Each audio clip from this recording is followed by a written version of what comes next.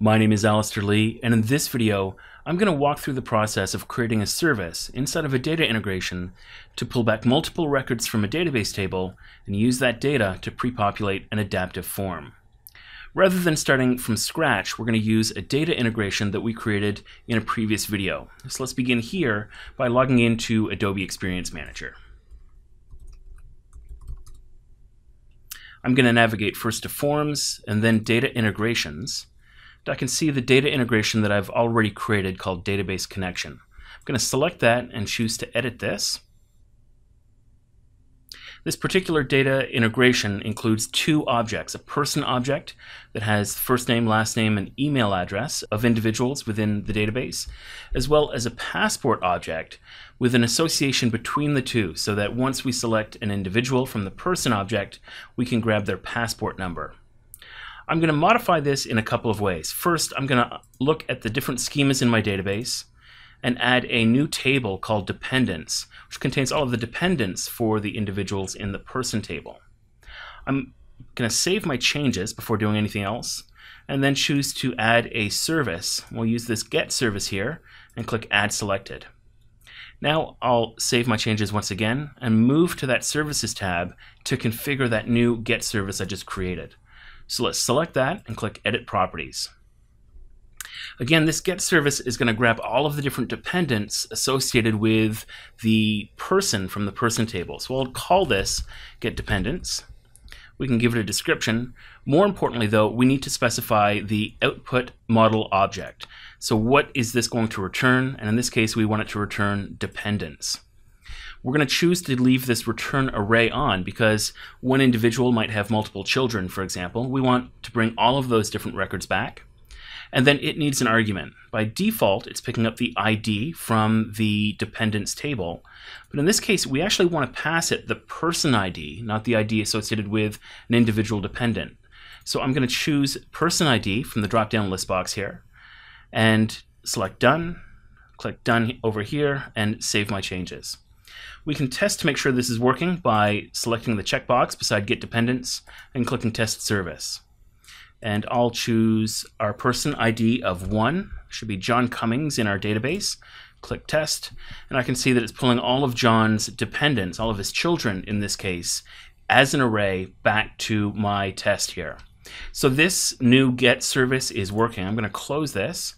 Before leaving this data integration altogether, though, there is one other change I'd like to make.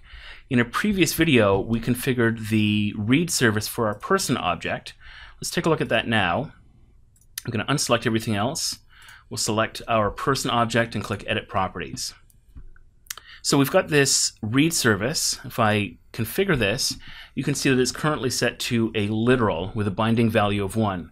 That means it's always going to pull that record with a person ID of 1 from the database. That's okay for testing, but obviously in production and in real use cases, you would need this to be set to something else. So let's do that now. I'm going to change this to request attribute. So we'll pass along the person ID as part of a web service or another call to our form. And the binding value is going to be set to whatever variable we'd like to call. I'm just going to call this variable ID, and we'll click Done. Once again, hit Done over here and save our changes. Let me show you what I mean. I'm going to go ahead and test this model object one more time. And rather than specifying or hard-coding a value of 1 in here, I can enter whatever value I'd like. So I can enter, for example, the number 2 and click Test. We'll bring up a different record. So a small change, but important as we move from hard-coding our values to passing those values as part of a web form. I happen to have a web form already configured. This is simply HTML. It's posting some data as a post, and we've got an object inside of CRX to take that and redirect it to the form. So we've got our new data integration created. This is called Database Connection. We've now got 3 objects in here as well as our Get Service. There's nothing else I need to do here. Let's go and configure our form. We'll do that by unselecting our data integration and navigating to Forms and Documents. Rather than starting from scratch with my form, I've got a form that's already been started that I can use for this particular example. going to select it and choose to look at the properties first though, because the first thing we'll need to do is associate our form with our form data model. To do that, I'm going to navigate to Form Model in Properties, and then choose Form Data Model as our form model. And then I can select from one of the form data models that are available. And in my case, I've only got the one. It's the one that we just edited called Database Connection. So I'm going to select that and click on Save to save these changes. With that done, I can now go into editing mode by clicking on the Edit button.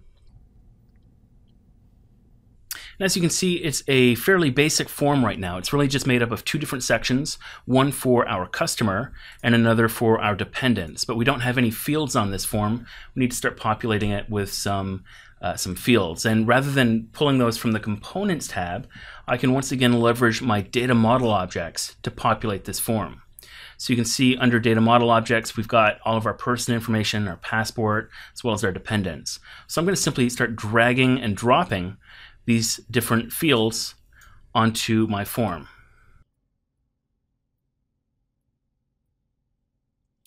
Once that's done for our customer, I'll move over to dependents, and we can do the same thing here with first name, last name, and relationship. And you can see I'm putting these into a subform. To make our form dynamic, it'll automatically grow or shrink based on the number of dependents for our customer. So we've got our fields set now. We'll need to call our service, and I'm going to do that by going back to the Customer tab. I'm going to move Person ID right up to the top because that's the field that I'm going to use to call our service. So with that selected, I'll choose to open my rule editor. We're going to create a brand new rule. With Person ID, we'll set this to when Person ID is initialized.